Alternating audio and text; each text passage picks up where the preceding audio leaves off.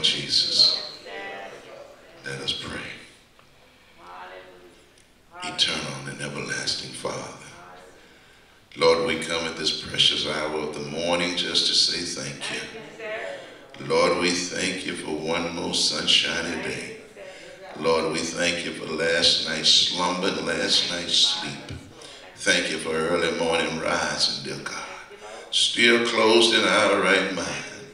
And look where you brought us, Master. You brought us back to the house of prayer. And we just want to say thank you, Lord. Lord, we thank you that we were able to walk in with our own two legs, dear God. Lord, we just want to say thank you. And Lord, I'm asking now that you would use me as I stand behind this sacred desk, asking that you would speak through me, dear God. Let your anointing fall fresh upon me. You know what your people need to hear, dear God. And I'm so humbled, I'm so grateful to be just one of your instruments. We love you so much, we do lift you up. And we will forever magnify your holy name. For it's in Jesus' name we ask it all. For his sake we pray. Amen, amen, amen, and amen. Amen. I feel all right this morning. I thank God for Jesus. I certainly give honor to God who is my life. To Jesus the Christ, who is and always will be the great head of the church. Give honor to the Holy Spirit, who is my comforter and my God. Give honor to Elder Evans, Minister Bradley, our other Minister Bradley, and Minister Williams. Give honor to our motherboard, our very powerful deacon staff. To each of you, my Father's children on the inside of the sanctuary, and to each of you that are in the parking lot. Amen. Give honor to my own family, especially my very lovely wife, whom I thank God for every day of my life. There is a word from the Lord this morning. And if you brought your Bibles, we're going to ask that you turn with us to the Acts of the Apostles, the book of Acts.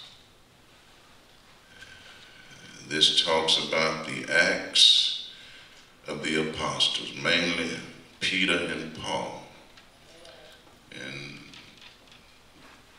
2 Sundays ago we started talking about the Acts of Peter and John, and this is the final lesson on that subject.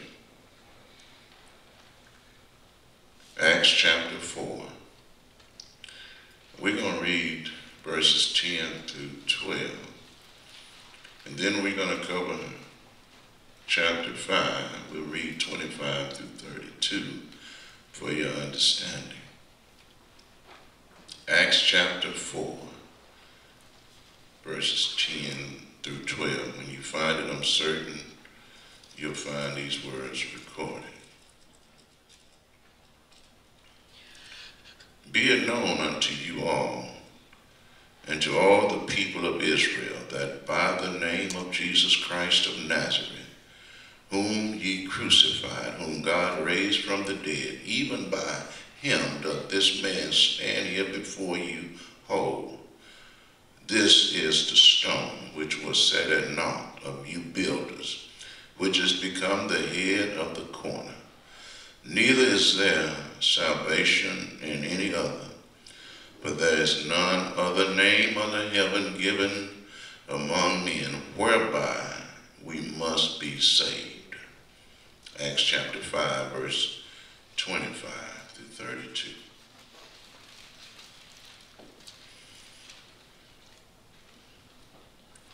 Then came one and told them, saying, Behold, the men whom ye put in prison are standing in the temple and teaching the people. Then went the captain with the officers and brought them without violence, for they feared the people, lest they should have been stoned. And when they brought them, they set them before the council. And the high priest asked them, saying, Did not we straitly command you that you should not teach in this name? And behold, ye have filled Jerusalem with your doctrine, and you intend to bring this man's blood upon us. Then Peter and the other apostles answered and said, we ought to obey God rather than men. The God of our fathers raised up Jesus, whom you slew and hanged on a tree. Him hath God exalted with his right hand to be a prince and a savior, for to give repentance to Israel and forgiveness of sins. And we are his witnesses of these things, and so is also the Holy Ghost, whom God hath given to them that obey him. We'd like to offer for a subject taken from these passages and other supporting passages of Scripture. For God I'll live, and for God I'm willing to die. You may be seated in the presence of the Lord. For God I'll live, and for God I'm willing to die. I know we often say we love God more than anything or anybody. Dr. Martin Luther King once said, if a man have not discovered something that he's willing to die for, he's not fit to live. And I'm not trying to make anybody here say something that you really don't believe you would do. But I do pray now that someday you'll gain the courage, just like that little 17-year-old child had in 1999 at Columbine High School, when they asked her if she believed in God, and she boldly said yes before being shot in the head. She was willing to die for Christ. And then the investigation went on, and it said that the shooter asked another person that had already been wounded if they believed in God, and that person said yes. And the shooter just looked at him and walked on by. We all might be faced with that same situation one day. And you can't speak for me, and I can't speak for you. But I'm convinced that I will not let my Savior down. I'm going to say, yes, I believe in God. And somebody saying, well, Pastor, you really don't know what you would do in that situation. You might not know what you would do. But God has been too good to me. And every single day of my life, I'm living prepared to die. And if I have to die for Christ, there's no better way than reason for me to die. Why, LACEY? Why? Why would you say that for God you live and for God you die? Because without God, I ain't got no life, no way. I ain't got nothing without the Lord. And I can't afford to let my Savior down. And I do understand that to live is Christ. But listen, to die is gain. It's even better. And there ain't no way I can lose. So my mind is made up. And this is a personal thing. You have to make up your own mind. But my mind is made up. For God I live. And for God I'm willing to die. I trust him with my life. What about you? Anybody here trust God with your life? Amen. We don't have to worry, church, about the one that can just harm the body. But we need to be more concerned with the one that can harm the body and the soul. That's who we need to be worried about. So we need to do God's will because he has control of everything, our final destination. And as we unpack our text this morning, I want you to keep in mind that we finishing up our study now, and we've already studied about Peter, how he preached his first sermon, and that was done the day of Pentecost, and we've already discussed the first miracle that was performed by the church when Peter and John healed the man that had been crippled from his mother's womb. And now today, we're about to witness the first and second persecution of the church. The church was just getting started, you see. When we studied the book of Acts, Jesus had died. God had raised him from the dead. Jesus was gone back to heaven. And now the church was getting started. So this is the church. This is the beginning of the church. And some very exciting things was going on. And we're going to cover a lot of information today. And I pray nobody's in a real big rush, but we got to cover this material today.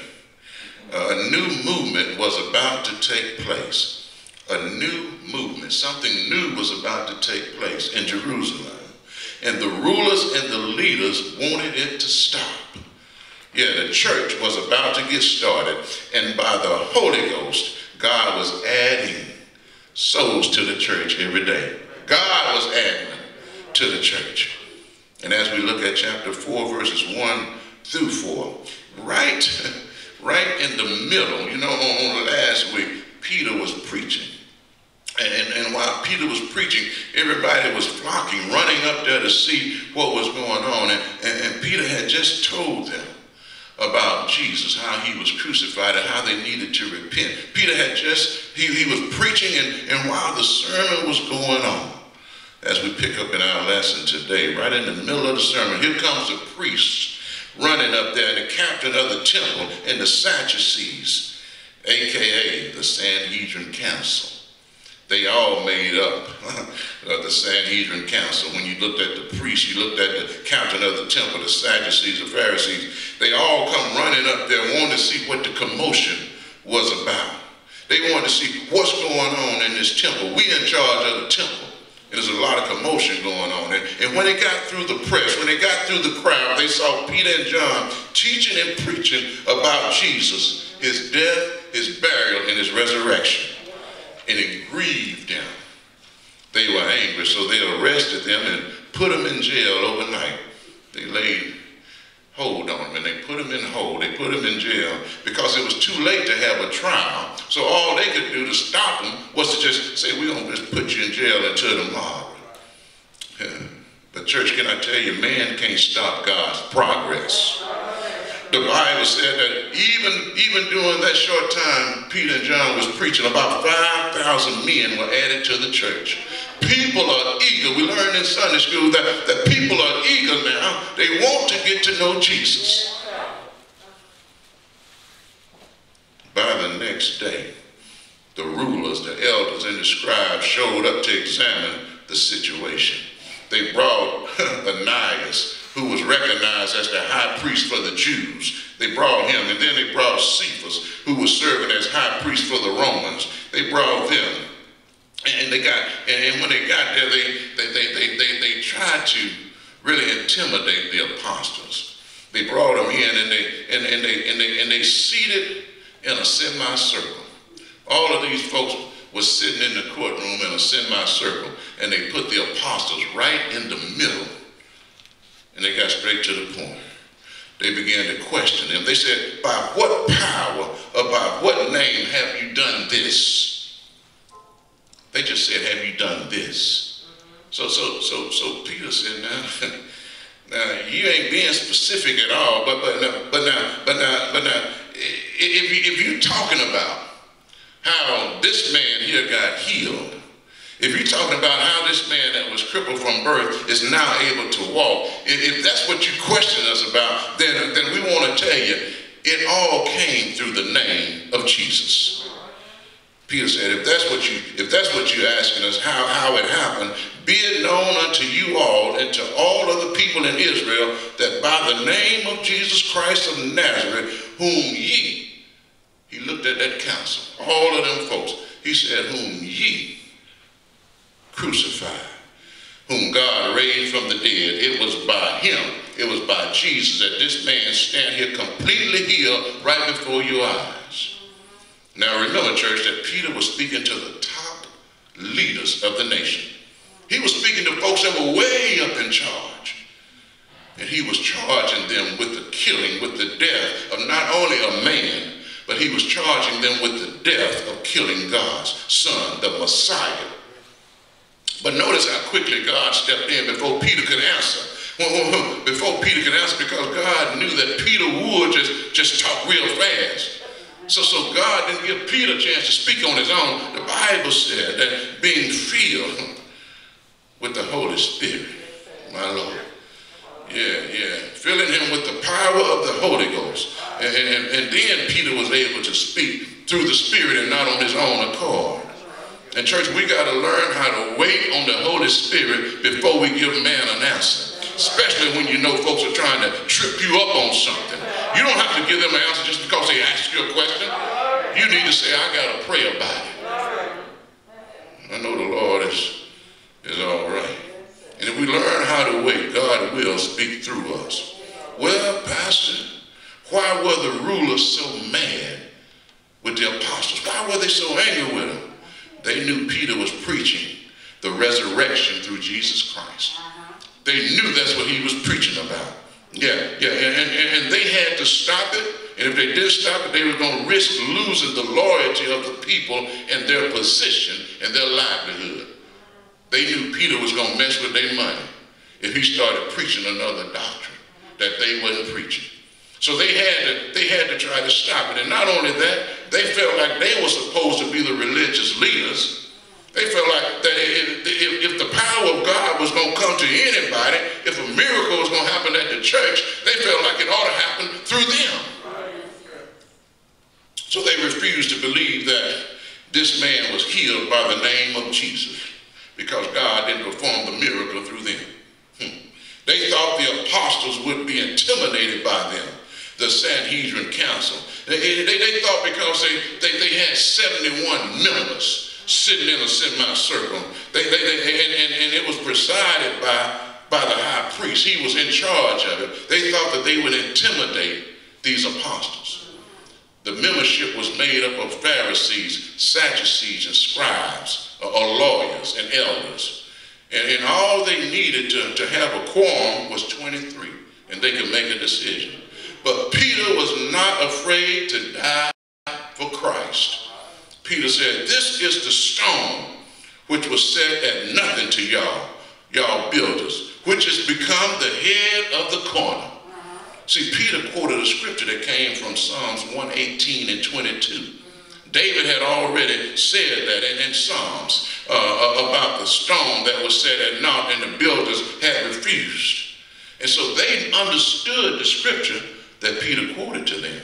And that made them mad. Peter said, and neither is there salvation in any other, for there is none other name under heaven given among men whereby we must be saved.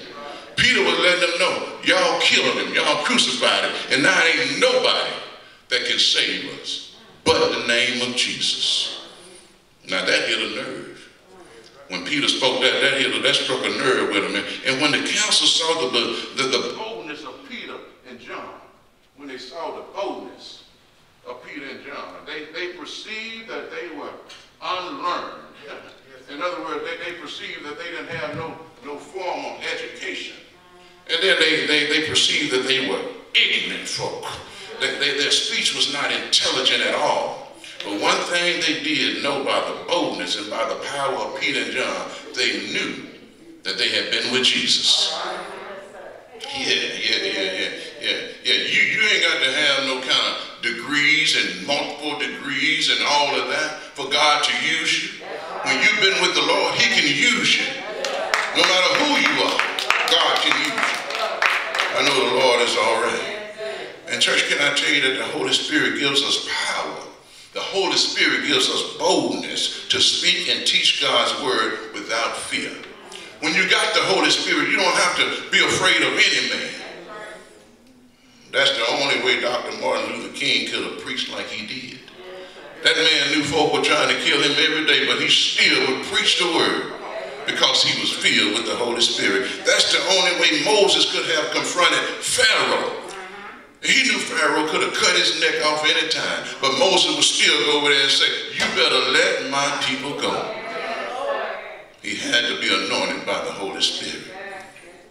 And I can still remember when I was working on my job that I would go to the meeting with the CEO of the hospital, and I would sit in the meeting with the administrators. And there was some stuff going on that I did not agree with. And I said, Lord, I need you now. I need you to speak through me in this meeting. And I told the CEO and I told the administrators, I said, every year I'm watching the nurses. No offense, Myra. But I said, I'm watching these nurses have their own special day. One day out of the year is Nurses Day, and y'all bringing in food, y'all catering to them. You got Doctors Day, you're giving doctors gifts. But then my staff don't have nothing. All y'all expect us to do is work around here like dogs. I said, I want my staff to have the same things that the nurses and the doctors will have. We want to celebrate our day. Room that quiet. And I know they thought I was dead. I know they thought I was unlearned and crazy, talking to them like that. But can I tell you, God knows how to touch hearts when we don't? Every year after that, and even now, housekeeping and transportation got their own day, and they buying lunches and dinners for that department. If we wait on the Lord, I know he'll speak through us.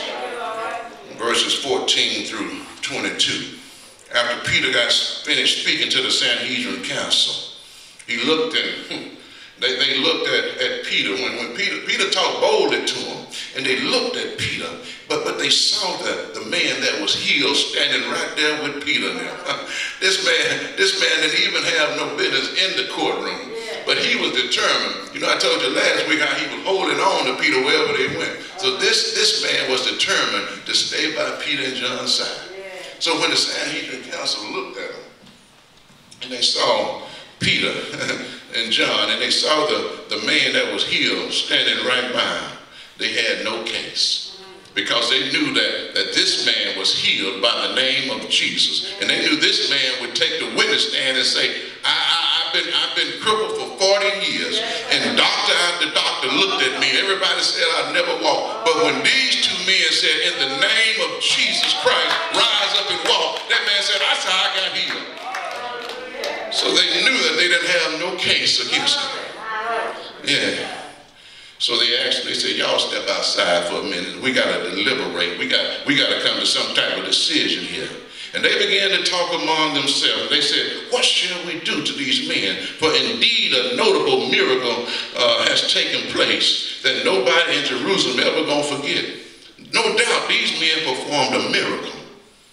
So what should we do to them? They said, we can't deny the fact that a miracle was performed by them, because the witness is still here. But this is what they said. But what we can do is we can try to stop it from going any further. We can try to shut them down right now so that they don't go no further with what they're doing. So they said, let us threaten them, and that they speak no more to no man in the name of Jesus. They wanted to threaten them now. They wanted to threaten their lives. So they called the apostles back in, and they commanded them, whatever you do, you can preach about Moses, you can preach about anybody you want to preach about. But they said, don't you ever speak again or teach in the name of Jesus. Now, Ratliff, I got to tell you, if somebody come in here right now and threaten me and tell me I can't preach about Jesus, y'all ain't going to have Pastor LACEY. Because if I can't preach about Jesus, I ain't got nothing else to preach about. This Bible is all about Jesus. And if we don't preach about Jesus, we ain't preaching. For God I live, and for God I'm willing to die. So when we look at verse number 19, Peter and John answered and said unto them, whether it be right in the sight of God to hearken unto you more than unto God, y'all be the judge. Peter said, y'all judge that yourself. If you think we're going to listen to y'all more than we listen to God, y'all, that's on y'all. He said, but as for us, we cannot help but to speak the things which we have seen and the things which we have heard. Pastor, what was Peter talking about? But Peter saw Jesus, y'all. He saw Jesus raised from the dead. He knew they crucified him. He saw him on the cross. But he knew Jesus was alive. He saw that with his own eyes. What did he hear? He heard God speak to them out on the mountain of transfiguration when God said, this is my beloved son, hear ye him. Peter knew what he had saw, and he knew what he had heard, and he said, we can't help but to preach the things we have seen and heard. I know the Lord is all right. Peter said, we even saw him raise Lazarus from the dead. We've seen Jesus do some things, and we're going to continue to preach about it. We saw him opening blinded eyes, and we're going to preach about it. We're not going to hearken unto you. We're going to obey God. I know the Lord is all right. Saints, can I tell you that no matter what you face with in this life, no matter how folks threaten you, when you pray and God give you an answer, make sure you obey God and not man. So after Peter said, we're gonna go on, we're going to keep on preaching in the name of Jesus, they threatened him again, and then they let him go because they had no fault to hold him. They had no reason to hold him. So they threatened him one more time, and they let him go. Now, when you look at verses 23 through 31, I want you to notice what Peter and John did as soon as they let them go. Peter didn't go fishing. Y'all know the last time when they crucified Jesus, Peter said, I'm going fishing. But not this time. No, Peter at this time was a whole nother man. Peter was filled with the Holy Spirit, so Peter didn't go fishing. But when they let him go this time, Peter went straight to the church, and he gave the church a full report. He gave the congregation a full report of everything that the chief priests and the elders had said unto them. Now that's important for us as believers to know, because we should be able to come to the church. As believers, whenever somebody is threatening us, whenever somebody is mistreating us, we ought to be able to come to the church. And we ought to be able to get on one accord and pray for that brother or that sister. And God will deliver. And he'll do it on time. So Peter went straight to the church. And he told them everything that had happened. He told them how they were threatening everything. He told them this. And I want to tell you, anybody here know that prayer still works? It still works, I tell you. Prayer still works. So we need to keep on praying. Even in the midst of persecution, we still need to keep on praying. And God won't let you fail. The Bible said in verse number 24, when the church lifted up their voice to God on one accord. That's the key. That's the key. When we got a member that's in trouble, I'm telling you, the church got to learn how much power we have. We got power. The church has power. And if we got a member that's sick, and we got a member that's in trouble, and they come to the church for prayer, and we get on one accord, and we pray to the Lord, God will hear and answer prayer. This is what they did. The Bible said the church lifted up their voice to God with one accord, and this is what they said, Lord, thou art God, which has made heaven and earth and the sea and all that's in it. Rather, we got to understand something. We got to understand that the early church suffered persecution. So we're going to suffer persecution as well. As believers today, we're going to suffer persecution. Christ said that we would. Christ said that if you don't suffer with me, then you can't reign with me. So he knows we're going to suffer, and we know we're going to suffer. But when we pray, God knows how to deliver us from whatever we're going through. And I don't know about you, but I have made up my mind.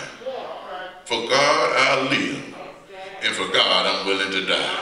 Somebody say, well, Lacey, you ain't happy staying on this earth. You don't want to just be here long? Yeah, like anybody. I would like to live a long life. Ain't that what Dr. King said? Longevity has its place. But for me, all I want to do, I'm concerned with doing God's will. That's what I'm concerned with right now. If he spared me to live a long life, I'm grateful. If he called me, I'm ready to go. Now watch this. Our suffering and our abuse, it may come in the form of somebody getting angry with us.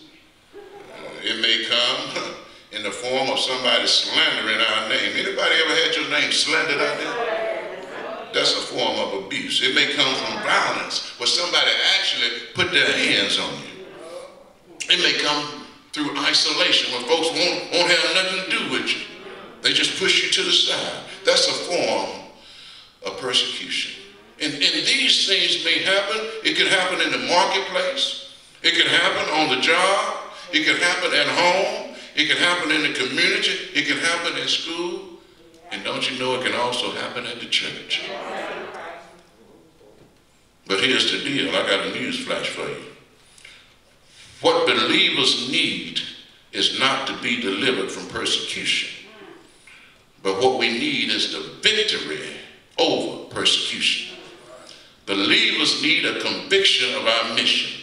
We need a conviction so strong that we become immovable and we're able to stand for the Lord no matter what's going on. Now, I want you to notice something. Peter and John were not depressed. They had just come out of this trial. They had just been threatened, but they were not depressed, they were not discouraged, and they were not downcast. Neither were they trembling in fear. They were not scared. Their life had been threatened, but they still refused to hold their peace about the goodness of God. When Peter and John came to the church, they wanted to encourage the body. They wanted them to be aware of the persecution that was coming their way. Because Peter knew that if they persecuted him and John, it was going to make its way to the church. So he was trying to get them prepared. Peter told them how God defended them in the court of law. And what I love about the church, this is what I love about the church. When Peter came to the church, nobody in the church even thought about quitting on God. They didn't even think about that. But nowadays, as soon as somebody tells us that my idea is better than yours, you walk away from the church. As soon as somebody tells you we ain't going to serve chicken this week, you leave the church. Little stuff will make you walk away and quit on God. But can I tell you that if we're going to be the church God is calling for, we got to stop wearing our feelings on our shirt sleeve. We as believers are commanded to go into all the world and preach the gospel to every creature.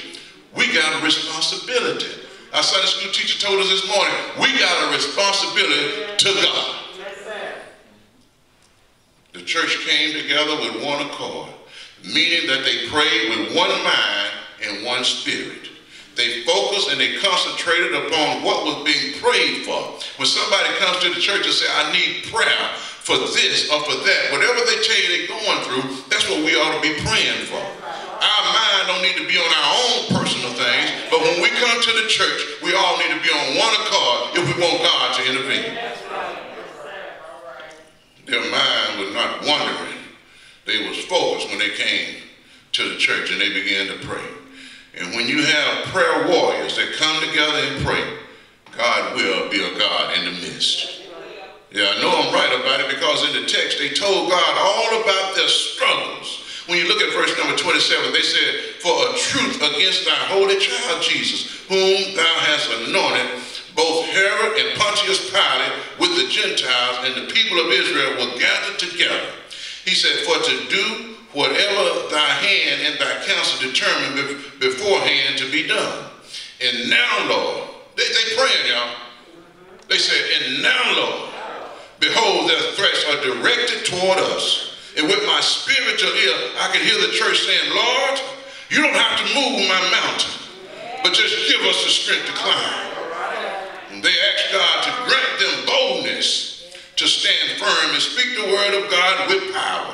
That's what they asked God to do. Just give us the boldness that we need. You don't have to remove us from this persecution. Just give us the strength to be able to stand and to go through it. See, God don't intend for every time we got a problem in our life, God don't intend for us to get out the problem so easy. Sometimes it's meant for us to go through it, so when we go through it, we'll come out stronger than we were before we went into it. Ain't the Lord all right?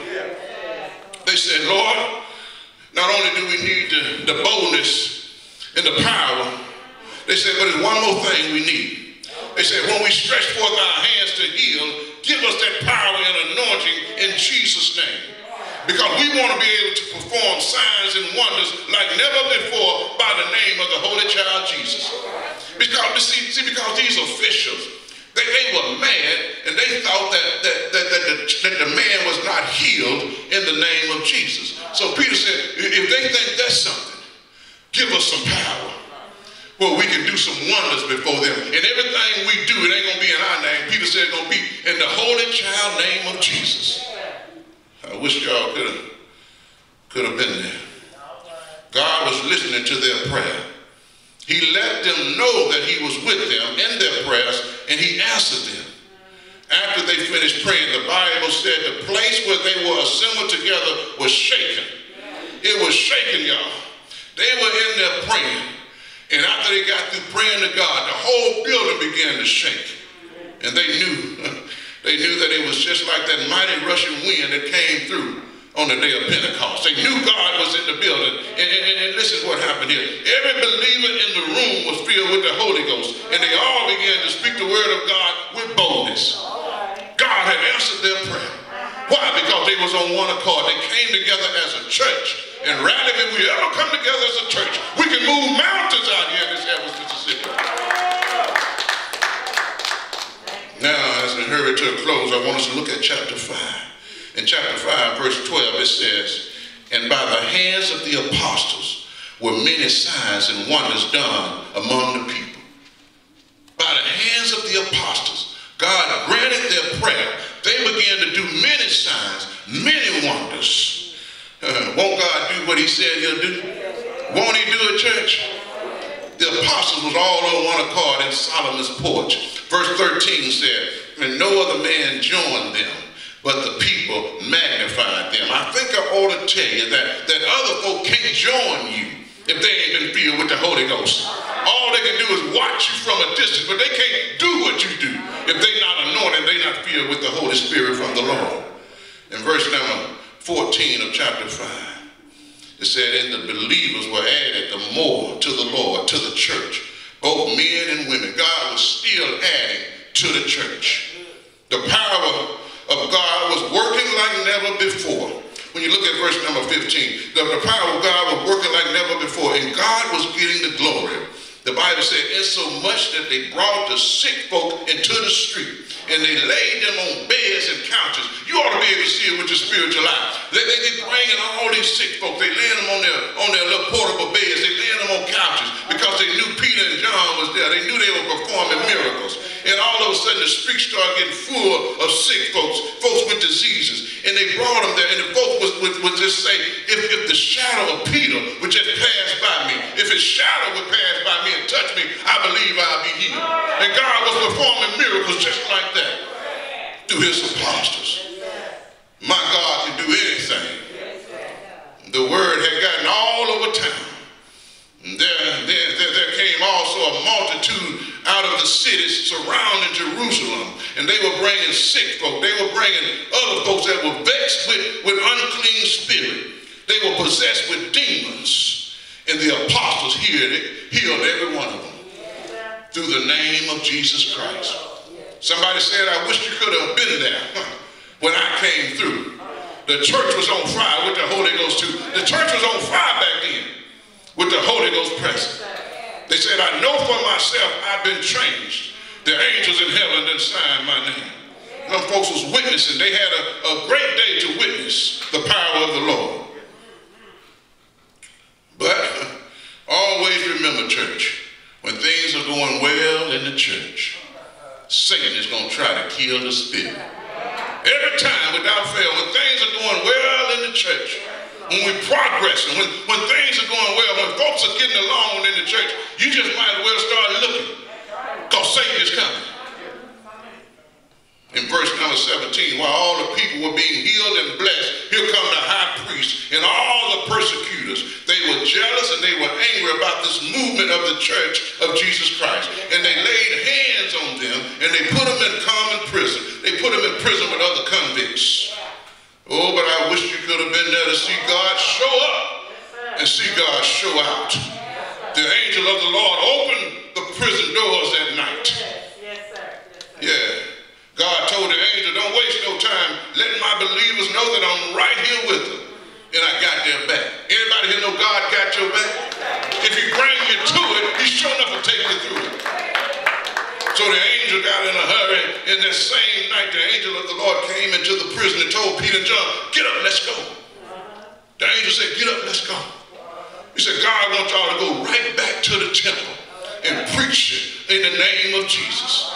So that morning, Peter and John went right back to the temple and began to preach about Jesus. And no one knew that the apostle was even out of the jail. So the next morning, when the leaders came, they were so mad when they came. The next morning they came and the leaders said, y'all bring them to us. And when they got to the jailhouse, they looked and they saw the guard on the outside. standing like he a big man with his pistol.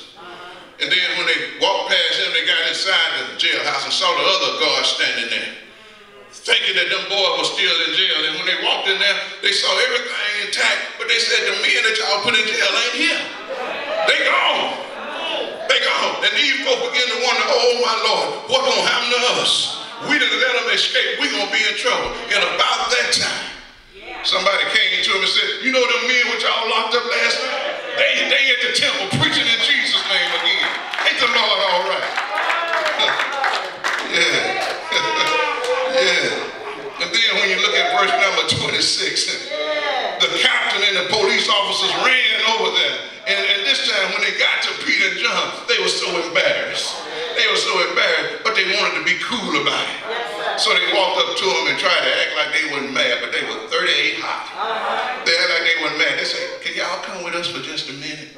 We just want to talk to you a minute. And see, they had to do that because if they had laid hands on Peter and John, all them folks that were being healed, they were going to kill them. So they were smart not to touch them like that. So without violence, they brought them on to jail. Oh, but when they got to that jailhouse, my Lord, they went off. They said, did we not tell y'all? Didn't we tell you? Didn't we tell you? Didn't we straightly command you not to teach in this man's name? Didn't we tell you? Point the finger at him.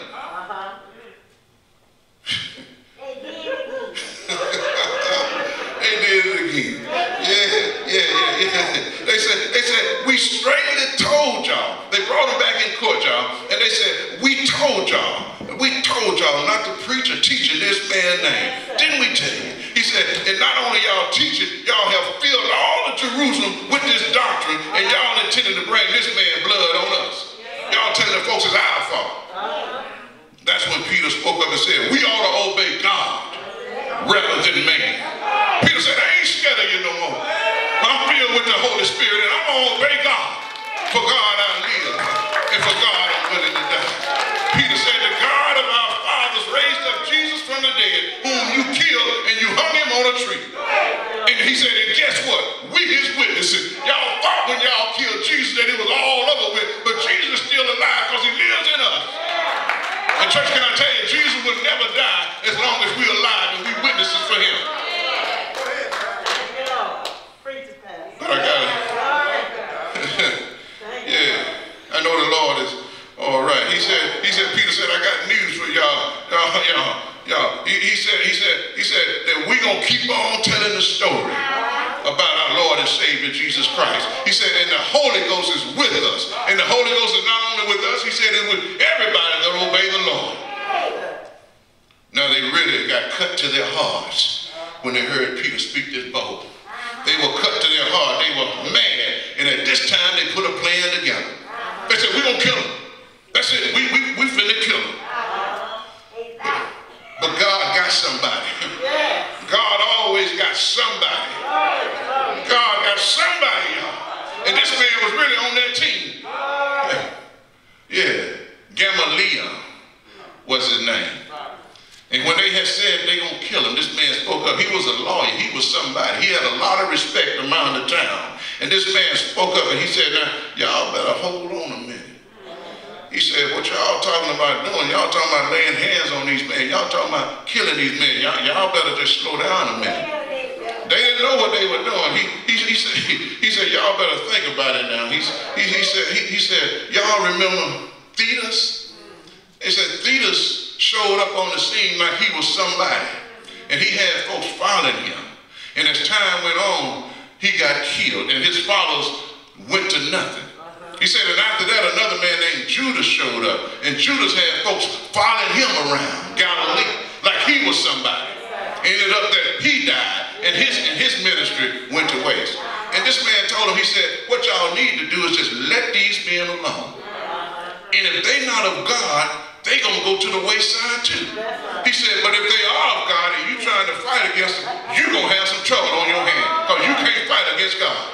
Ain't the Lord all right? So they believed what this man said. And so they just couldn't let Peter and John them go. Y'all know what they did? They whooped them. They beat them. And then they said, now get out of here. But don't you preach in this man's name no more. Yeah, they told him y'all can go after they beat him. Yeah, but whatever you do, they said don't you preach in the name of Jesus no more.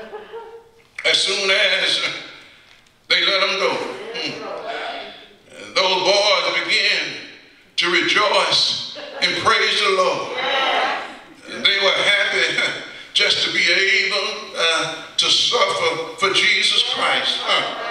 They counted it all joy. Ain't the Lord all right? I can see Peter and John giving each other a high five, saying, yeah, they beat us in the name of Jesus. But that's all right. By his stripes, we're healed. Anybody here know it? With my spiritual ear, I can hear both of them saying, for God I live, and for God I'm willing to die. The Bible said every day they went back to the temple. They were not afraid. They went on back to the temple, and when they left the temple, they would go from house to house, preaching and teaching in the name of Jesus. Ain't the Lord all right? They never stopped preaching God's word. And church, I ain't gonna stop preaching the word of God. Every day the blood run warm in my vein. I'm gonna tell the world about my Savior. I got a made up mind. I ain't gonna let nobody turn me around. Church, if there ever was a time that you ought to have a made up mind, your mind ought to be made up right now. Anybody here? Are you on the battlefield? Anybody here? Are you working for the Lord? I'm reminded of the same man, John. One day they told John, if you don't stop preaching and teaching about Jesus, they told him, we gonna put you out on the island of Patmos. I wish y'all could have been there before they could get through talking to Peter. Peter said, he rose. John said, he rose. They told John, we gonna put you out there on the island. But John kept on preaching. Ain't the Lord all right? John said, you can do what you want to do to me. You can scandalize my name. You can put a knife to my throat. But I'm going to keep on preaching about Jesus Christ. Anybody here know him? John said in the book of Revelation, I was in the spirit on the Lord day. John said, I was preaching God's word, and he heard behind him a voice, and it was Jesus talking to him. Jesus said, John, I'm so proud of you. John, I'm so thankful for you. He said, I'm Alpha and I'm Omega. I'm the beginning and I'm the end. He told John, I got more work for you to do. I want you to write to the churches of Asia Minor. Ain't God all right? John refused to stop preaching. And I refuse to stop preaching. I'm determined to do the Master's will. You can tell everybody in the world that LACEY said, for God I live, and for God I'm willing to die. Because if I ain't got Jesus, I'm dead anyway. Anybody here?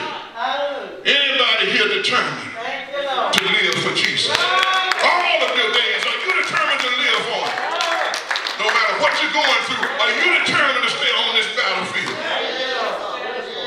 The doors of the church is open. The doors of the church is open. Will there be one? Might not know the Lord in the pardon of your sins. Today is your day. You ought to give your life to Jesus. Oh, the man gave it all. He gave his life for you and I. You ought to come to Jesus right now while you still have time. You ought to give yourself away. You ought to want God to use you. I told the Lord I'd give myself away. So you can use me, Lord. I want to be used by God. He is the keeper of our souls. He is the lifter of our heads. Church, you got to give yourself away now. You ought to get to the point where you understand that it ain't about you. It ain't about me. But it's all about Jesus. And what I love about it is every day of my life, the Lord gives us another chance.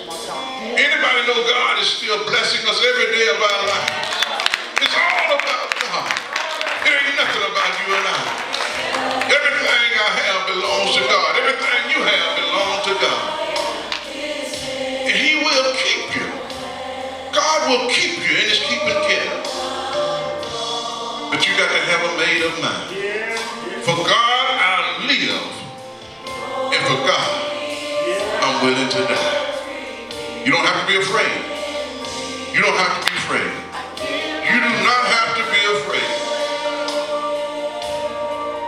If God means the world to you, if He means everything to you,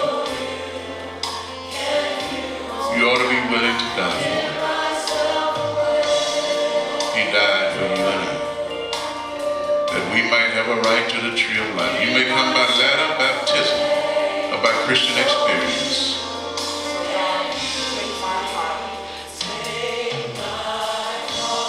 He died way out on that old rugged cross. They whipped Him all night long.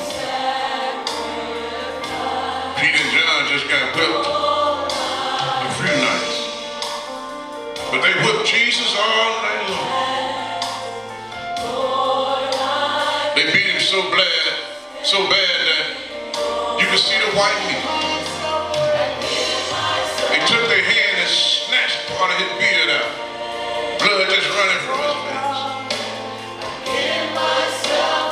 They went out in the woods and got some thorns, planted them together, 6 inches, 7 inches long, pressed it down on His head, a thorny crown. Blood was streaming down. They snatched His clothes off. He endured the shame for you and I. They laid Him down and drove nails in His hands. They put nails in His feet. He felt the pain for you and I. They put Him on that old rugged cross and they hung Him high. And they stretched Him wide and they pierced Him in the side. Blood and water came streaming down. Water for baptism and the blood for the remission of sins. He did it all so you and I would not have to die on that cross. Everything I just said happened to Him. It should have happened to you and I. But He took our place. Do you think I ain't willing to die for Him? I'm willing to die for Him. I give myself away. That's why I run. I run when I'm tired. I run when I don't feel like running. I go when I don't feel like going. Because my life is not my own. Everything I do, I'm doing it for the glory of God. Doors of the churches. God bless you. God bless you. May the Lord keep you. May His face forever shine upon you. We're getting ready to serve Holy Communion. Prepare your hearts and your mind to receive.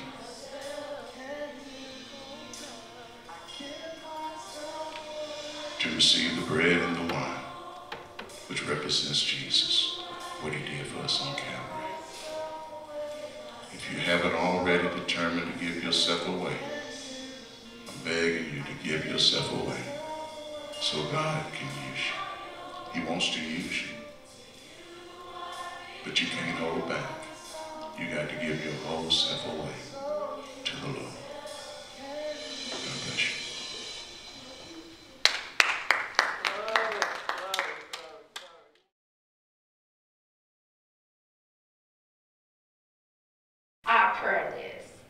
Willie Bradley and family, the Garrett family, the Crooks family, the Retha Richmond and family, Mother Elmira Watkins, Sister Betty Russell, Melvin and Bunny Hodge, Mr. and Mrs. Hughes, Willie McClendon, Mother Lily Lacey, Sister Mary Berry, Devin Watson, Frankie Watson, Sister Vivian Kelly, the Turner family, the Williams family, Felicia Smith, Sister Jean White, to Wanda Mixon, Burnett, Lucy Johnson and family, Linda Gaddis and family, the Tucker family, Sister German, Brother Rudy, which is Sister Linda Gaddis' brother, Willie Hill, Mr. Wilson, George Brooks, Sister Hazel and family, Sister Dupree and family, Willie Moore and family, J.R. Griffin, Mother E. Harvey, Willie D. Bradley, Minister May Bradley, Sister Ann Harvey, Sister Anderson, and Baby Carter.